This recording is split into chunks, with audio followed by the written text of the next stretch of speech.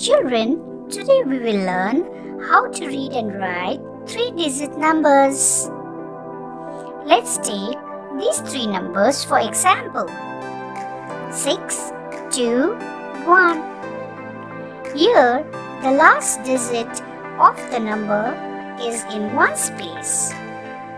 The number before it is in the tens place, and the number before tens place is in hundreds place. Now, divide the numbers into 2 parts. The digit in the hundreds place form first part, and the tens and ones together form the second part. In this number, we have 6 in hundreds place, so the first part will be read as 600. In the tens place, we have 2, and in ones place, we have 1. So, 2 and 1 together is read as 21. So, this number is 621. Why don't we try another number?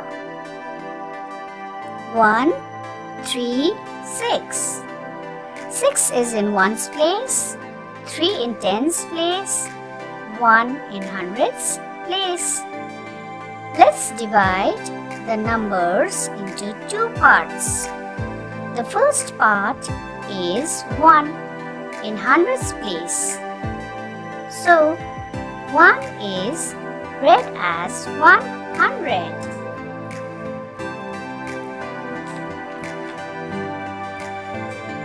The second part is 3 in tens place and 6 in ones place.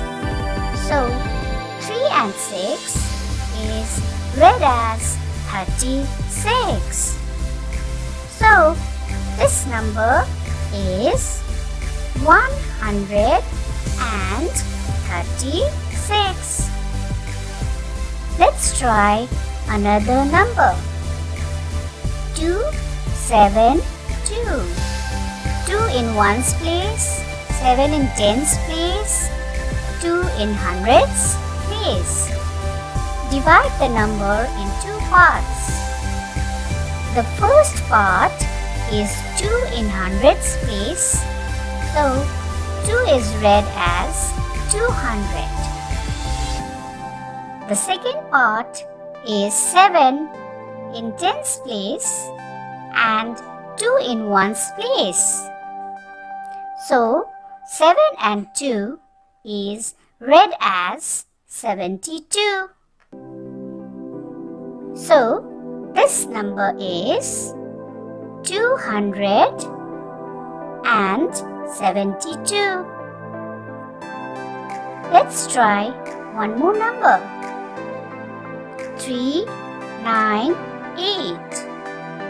8 is in ones place, 9 is in tens place, 3 in hundreds place. Divide the numbers in 2 parts. The first part is 3 in hundreds place, so 3 is read as 300s.